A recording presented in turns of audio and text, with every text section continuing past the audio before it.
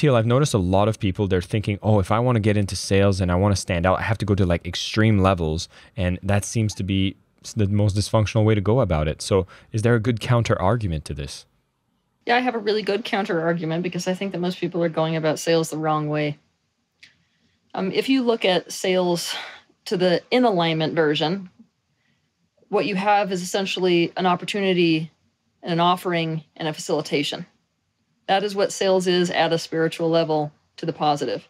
But the flip side of that negative side, is predation. So you can either be in this energy. I mean, it's interesting because it's like you can either, it's like walking a line, be on the side of I'm being predatory and narcissistic, or I'm stepping into this energy of offering something, of providing opportunity, of facilitation. And what's really interesting here is that sales is very much a giving act.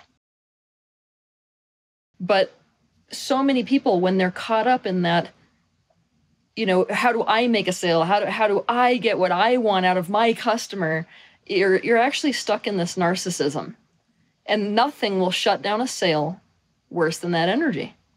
So in this way, it's pretty interesting because, like, universally speaking, it's such a path, actually, one of many paths to awakening and to personal growth, because of the fact that it's so easy to fall into these pitfalls when you're on that path of sales. And so much of your success in sales is going to be about continuing to put yourself back into alignment and to work through these blockages that people have, and also to put yourself in that mindset of, ultimately what I'm here to do is to serve the person who I'm trying to sell to.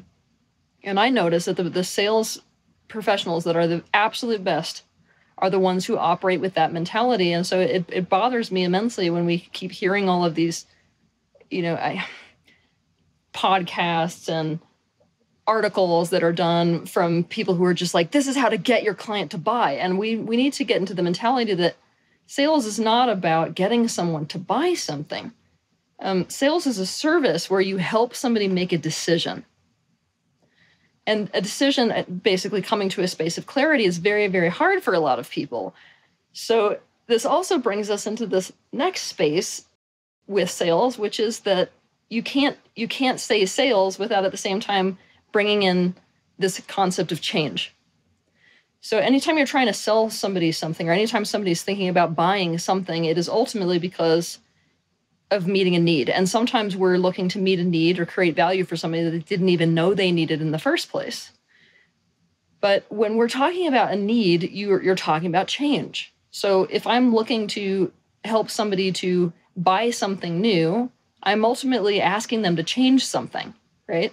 And the number one resistance that you start to see with people in terms of their purchasing habits is that they're confronted with change. And people are absolutely 100% resistant to change, even if they want it, So it's like you can't get into the game of sales without also, universally speaking, getting into the game of change and helping people through that change. And what I watch is that a lot of, we're probably going to talk about blockages a little bit more in depth, but when sales professionals have an issue holding people's hands through working through their resistance,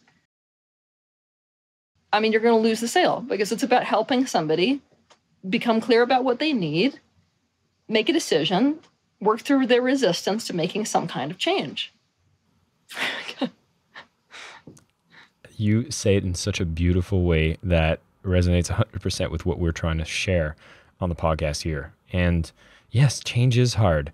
And I think, one of the key things from what you said that I thought was quite interesting is how for every single person, like I do a lot of sales training myself, and you're right.